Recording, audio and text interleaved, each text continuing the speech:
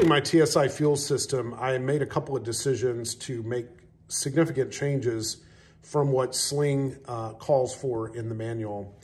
And the big one is the incorporation of this fuel manifold assembly that I purchased from Midwest Sky Sports. This was designed by Henry, the owner of Midwest Sky Sports. He's a build assist center in Michigan. And I don't know, he's built lots and lots and lots of slings. And he came up with this design to greatly reduce all of the fittings and the length of the hoses and everything. So I purchased this from him and incorporated it into my fuel system. This is the gascolator provided by Sling. I had holes that were pre-made for this over here, just a little bit over, but it actually rubbed this ring, the tightening ring, on the engine mount.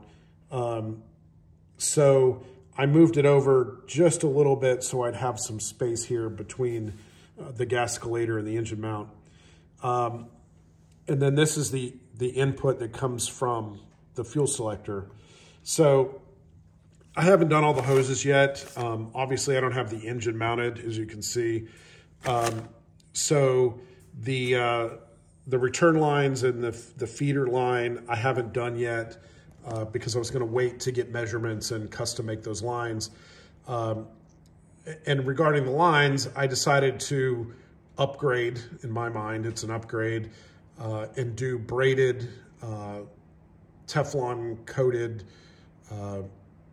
fuel lines. So I'll show those on my workbench, and you can kind of see, obviously here I've put the, the heat shielding on it. But I'll show you a couple videos I did, little short pieces on how I terminated these and the stainless steel zip ties, and I'll kind of piece that together. So the fuel hose that I'm using is called Goodridge G-Line 910 fuel hose, and it's a Aramid covered PTFE or Teflon lined fuel hose. And this one I purchased from a company called Pegasus Auto Racing Supply. I just found them online. They sold this particular product, so I went with them. Like I said, this is an NHRA certified fuel line for drag racing and race cars. I went with the Aramid coated. They sell other nylon sheathings in different brands. And then they also have the stainless braid, and then they have black stainless braid. Doing a lot of online research, it seemed like the stainless braid could be pretty chafing to anything that was resting up against it over time. Whereas the nylon coated, I thought would be better for that.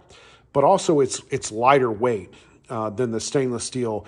And I really didn't feel like I needed stainless steel level kind of quality. This is not running down the bottom of a car or somewhere where it's going to get road debris or anything. So this is what I went with. And Aramid is like Kevlar. I think it's like a generic Kevlar, or it's a competing version of Kevlar. So it's a synthetic that's very tough.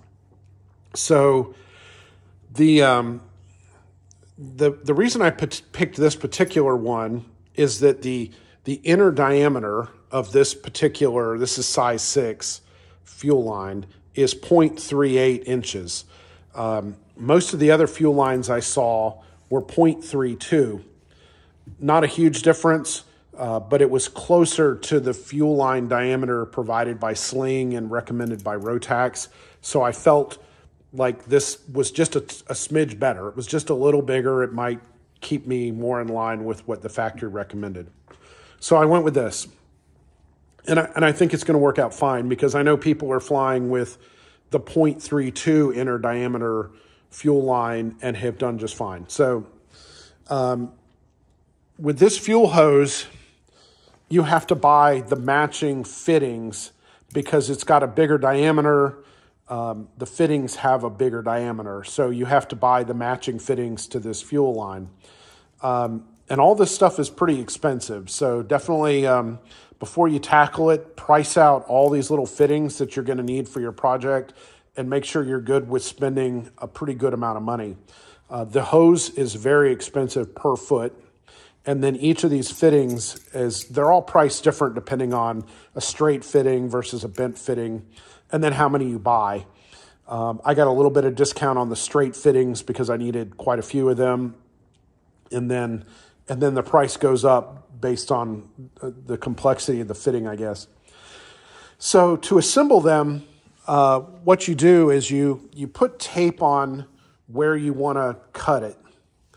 And I'm using, back to Harbor Freight Tools, this is a fine-toothed hacksaw blade. And what I was doing is I also bought this online. And this is it's just something to hold your hose. You put it in your in your vise. And it has little magnets to hold them in your vise. And it just protects the hose. So you put the hose in here. Sorry about that. You put the hose in your vise like this, and it holds your hose. And then, actually, it'd be a better, you would hold it, this would be in your vise. And then you would draw a line, and you would cut it in the middle of your tape. Because you want the tape to keep it from becoming unraveling. Then you take the tape off and almost immediately put this on, because this stuff will start to unravel quickly. I've used my little side clippers. I have a couple of these. Use your old ones that you don't want to use anymore, because I think this Aramid is just dulled my blade. So get an old pair of scissors or something to trim the fabric away from where you cut it. So for this particular one, you put this fitting on, and you just kind of twist it on until the hose is to the end. Then you take this and you put a few drops of oil on this, and then you stick it in, and then you just twist and twist and twist until it's all the way in. The oil is definitely important. I did one fitting without any oil before I realized I had missed that step. And it gets really hard to get those last few twists in. And read the instructions on, if you buy this particular hose, again, if you're buying other hose, they have different fittings that work completely different. So this is particular to the Goodridge fuel hose and their associated fittings. But if you get this one, it's really pretty simple. You don't need any complicated tools. This literally just screws in. And once you get it all the way in, you're supposed to go, I think it's 1.5 or 2 more turns to help pull the hose up tight. So make sure you do that. That's in the instructions. So make sure you read the instructions with the hose. It's on their website. But that's all you do. You just screw it in. There's no clamping or anything. You don't need any fancy tools. This clamp for your vise is not even required. I thought it was helpful for cutting and holding it still. I use just a regular old wrench on here to help hold this, and then to twist this, just to give me a little more leverage to get it screwed in. It doesn't just screw in easy. The manual says that once it's complete, if you follow the instructions, it'll withstand 1,000 PSI, and it's reusable. So if you made a hose, and you got the wrong size, and you needed to make it shorter or make another cable, a hose, you can unscrew this and use it again. It's reusable. So that's also something I'm not familiar with the other kind of, I've looked at some videos and stuff, but this is a little different than some of the other braided lines. So just make sure you understand this is particular to this. But I showed you on my intro, I had already made a few of the hoses just to kind of teach myself how to do it. I put the fire sleeving on, and I did a little clip on how to seal that up and how to do the stainless steel zip ties is what I use to secure the fire sleeving. So anyway, I'm going to put all that in together, and this is a little quick overview. One other thing that I did, let me go get a different part and show you. Now, another one of the things I've mentioned a few times is the your project scope and what happens when you make changes to the basic sling design and how much time it can add and expense to your project. So by switching to this hose, I think I've increased quality, longevity, probably reduces my 5-year replacement cycle, keeps fuel smell out of the cockpit, any number of improvements. I think this is just better hose. If you want to use this hose throughout your build, this is the fuel selector from Sling. It's an Andair fuel selector. Well, these are set up for the hose provided by Sling. The parts that they give you are from Sling. So I wanted to use the same fittings, the same hose throughout my project. So what I did was I ordered from Andair the 6AN fittings that replace these fittings so that my fuel hoses can go right onto here, right into the fuel selector. So I'll pull these off. They just pop off, and then you put these on. And then I'm actually going to use these 45s to kind of just go have all the fuel lines go down. And I thought that would work better. There's a couple other builders who have done this. So I'm kind of following what other people have done. I haven't done this part yet, so we'll see how my success is a little later. But just remember, if you switch up to this fuel line, you've got to make some other decisions on how you're going to do the fittings throughout the rest of the plane, and this is one of those areas. I do not remember how expensive these were. I can't tell you a price, but you can look it up. It's on the Andair website. I ordered them directly from Andair. It actually shipped pretty fast, so it wasn't too big of a deal. I also had read people had some problems with getting shipping in a reasonable amount of time. I think it took 10 days to get these. I didn't think for such a specialty part, I didn't think that was too excessive. But anyway, that's it for today. I'll put a couple more little clips on the end, and happy building. Okay, so I have prepped my this fuel hose with high temperature silicone fusion tape.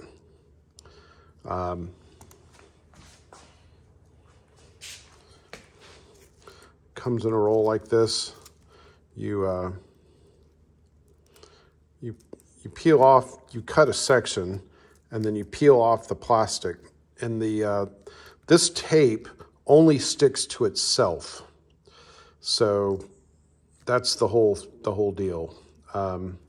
So anyway, I stretch it pretty tight to get a nice seal around here. And that just keeps anything from fraying or getting down into the white insulation part of the heat shield. And then I'm going to put a stainless steel zip tie to hold everything together. So I got this little tool on Amazon. It was less than $20, and it makes a big difference with these. I tried to do it without, and it's just not easy. So you tighten them up by hand and get it in position of where you want it. And then you can kind of see the slot there. So you feed that in, and it grips in there. When you lift it, it sort of grips. And so this will tighten it. And you got to watch it because this thing will actually get tight, more tight than you can see how it's kind of bulging out there. So I'm going to just about that point, but then I want to cut it off. So I'm keeping it under tension, and then I'm doing this lever and it cuts it off. And when you keep it under tension, when you do this, it's flush here. If you let it off and then cut it, it'll leave a little gap sticking out, a little piece, and then that's sharp. So this is the way to do it. So you leave it under tension, and then you just cycle that down, and you can kind of see it rotates the cutter, and it cuts it off clean. There's nothing sharp here. The first one I did, it left just a little bit sticking out, and I sort of got some pliers and stuck it down just so I wouldn't cut myself or it wouldn't chafe on anything. But now that I figured it out, the big thing, leave it under tension and then cut it, and it cuts it cleanly right inside the little zip tie. And then if for any reason you want to take this off, my cutter came with a little tool that you can stick up underneath this little notch. I don't know if you can see that. There's a little notch under there, and you can stick it up underneath the tab that holds it tight and lift it, and then you can back it off. I haven't tried it, but I imagine it's not easy. But if you needed to get this off and redo it for some reason, there is a way to do it by getting a little tool up underneath the tab that holds it tight. So anyway, I'll put a link to this on this video. Like I said, it was like less than 20 bucks, and it came with a little tool, the removal tool, if you should ever need it. But I'll put a link to the fusion tape too. This is high temperature fusion tape. I don't know the specs on it, but it was higher than the other, so I got it. And I think it just looks clean. Another way to do this is to buy shrink wrap, like shrink tubing, and you would put it on ahead of time and then get your fitting on, and then you would slide it up, and then you would heat it with a torch and it would melt down. So I didn't have any that was big enough, and I had already bought this, so I'm using this. So I've seen this done. I've seen the shrink wrap, the shrink tubing done. So I think either one just sort of helps protect it and keep it from fraying right here where you cut it, and just makes it look nice. So anyway, that's one of my fuel line fittings from the, I think this goes from my return line out of the fuel manifold and into my firewall.